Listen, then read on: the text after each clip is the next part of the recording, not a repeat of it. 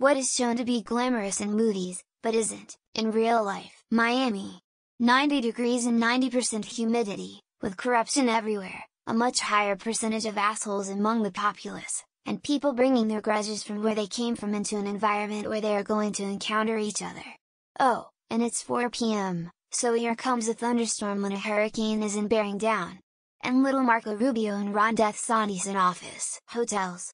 Those MFs are portrayed as things only the rich can do, which is pretty true NGL in that they're all pampering and shiny and rich, except for if it suits the plot of that particular one movie. In reality, unless you go to specific brands kinds of hotels, the service is rude, the bathrooms stink, the beds are rock hard, the TV is glitchy, the room is dusty and more. I visited the osteopath a few weeks ago, chiropractor if you're a burger muncher, and he said I'm going to need to crack your neck a few times. I asked, can that kill me? He said that's a common misconception. You see things like that in like Mission Impossible where you can break a person's neck with your own hands, killing them, when that is impossible. Ranch farm life with good old country boys girls. Being fit and beautiful in flannel with not a speck of dirt on anything but their shoes or trucks. Raise your hand if you've had cow shit thrown into your mouth more than once, or just needed the day covered in it. Also, all the cuts and bruises after working all day. Being a nerd savant. Like that scene in Good Will Hunting where Damon's character puts down the guy's basic college-educated view on economics. Can't remember the full scene, but Damon is presented as so cool and slick, whereas in reality he'd just sound like a know-it-all twat. Entrepreneurship. Movies make it seem like you start a business and suddenly you're filthy rich. It's so stressful. However stressful you think it is, it's worse than that. Dealing with employees, taxes, landlords, theft, state taxes, lack of time for family and friends. People that live in these big open space condos, apartments with brick walls, multiple bedrooms etc. with a view of the city in New York, Toronto, LA, Vancouver, but work some job in a warehouse or office making pennies. For example, the apartment in Big Daddy. No way. Road trips. You always see like 1 or 2 shots of the characters being cheerful, then poof, they're at their destination, but from personal experience they suck ass. Car sickness, being uncomfortable, bathroom and hunger needs, traffic. It's also annoying. People working in the office late at night. There always seems to be people milling around in the movies. Every time I've been in the office anytime after 6 p.m. it has been nearly quiet, and I usually get the lights turned out on me. Getting fit. A lot of things they just gloss over, when it was hours and hours and days and months of work. Show a guy do a few push-ups in the morning next to his bed, then a few pull-ups in a doorway, and he's super jacked. Shower bathtub sex. It's just not really all that great. Aside from temperature differentials, water tends to wash away all the natural lubricants. And then there's the cleanup afterward, the original bring THR mop. Living in the big city, besides the pretty lights if you have a view, most don't. Traffic, smells, rude people. Studies show people crammed like that show something negative. I don't know, it's something negative, trust me. Military. In the movies, they're either in extreme training environments or glorious combat. Or it's mainly standing around complaining that you should be off work already since you are just standing around. New York. I'm glad I visited, but no one told me about the fact that there are no public bathrooms most of the time. I never realized how much I used public bathrooms until I didn't have access to them anymore. I watched the Google talk by the guy Catch Me If You Can is based on. He essentially went on the limb because he couldn't cope with his parents divorcing.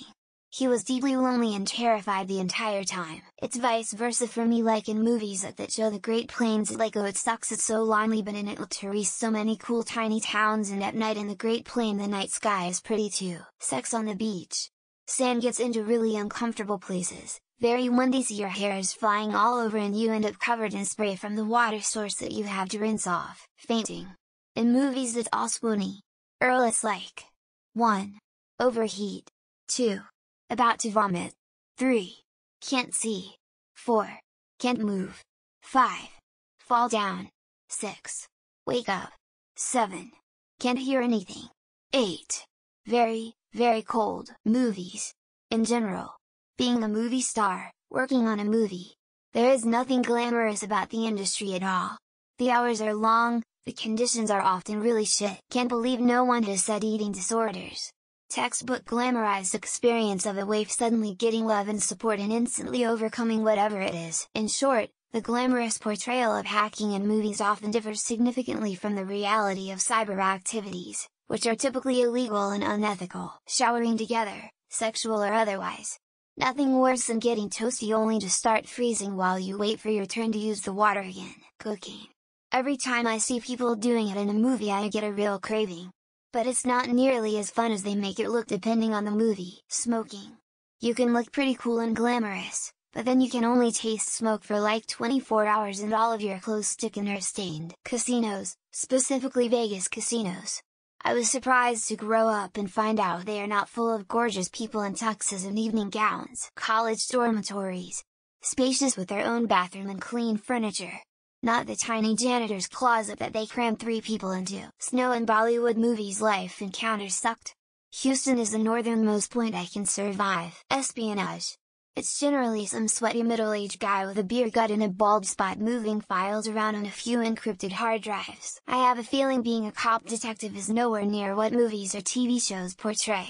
Long hours, shitty cases, lots of paperwork. Transdimensional travel. Traveling the 4th dimension is more than most can do, but it's not as fantastical in motion as the films. Less important character performing a noble cause. Self-sacrifice. Your mom-life partner would be like, WTF did they do? Kissing when you first wake up gross and having shower sex. There is never enough room and the logistics are just not sexy. Being a single mom, far too many feel-good stories about people overcoming odds. Need more movies like Florida Project. Parties, movies make them look epic but in real life people just stand around and talk in their own groups. Brushing your teeth. Husband and wife casually brushing their teeth and having a conversation. Please. Los Angeles. Movies have some weird fantasy fetishization of this city whereas most residents hate it. Being a maid. Or New York City apartments, often look big and nice, not realistic for the characters. Shower sex.